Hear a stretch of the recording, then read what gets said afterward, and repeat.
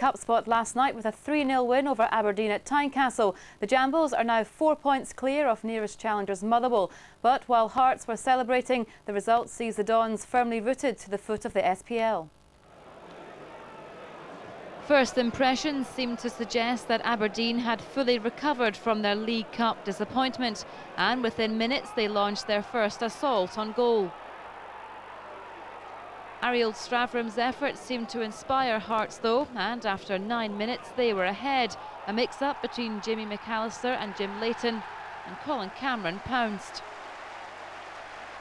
Despite their lead, there was a moment of concern for Jim Jeffries as Hearts goalie Antti Niemi picked up a groin injury and had to leave the pitch. Roddy McKenzie replaced him, but Jim Leighton was kept the busier of the two goalies. And just 2 minutes into the second half, Hearts doubled their lead when Gary Wales towed in Stefan Adam's header.